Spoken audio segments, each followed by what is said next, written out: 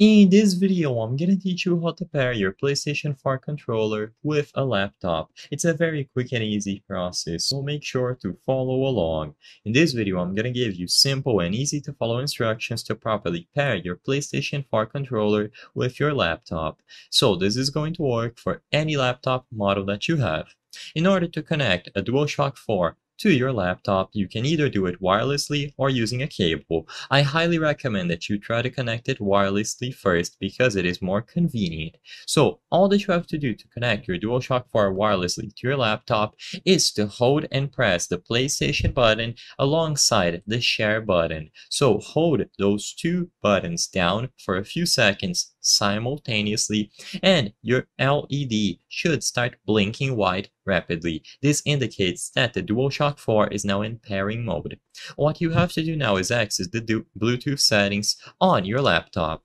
Of course, I'm assuming that you have a Bluetooth compatible laptop, but if you do not have a Bluetooth adapter, you can have the option to purchase a little USB stick that is going to integrate Bluetooth into your device or use a cable. So I'm going to talk about that alternative method shortly, but if you have Bluetooth, just look for Bluetooth and devices on Windows, go over to devices and then choose the option to add a device.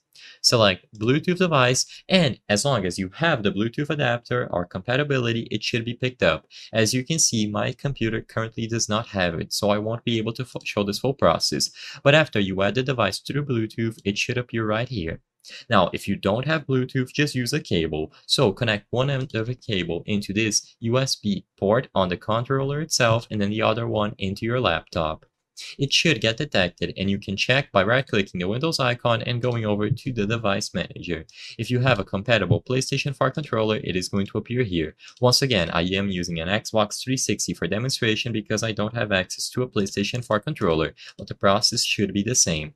So now all that you have to do is go over to any game. So for example, if you are playing something through Steam, and it should appear right here under controller. It's gonna tell you if you are going to have a great experience, and this is also true for most other game launchers. You can go over to the properties and then controller properties on Steam, browse through the controller configurator creator, and set your own custom layout.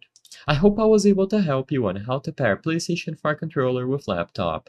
If this video helped you, please be sure to leave a like and subscribe for more quick and easy tips. Thank you for watching.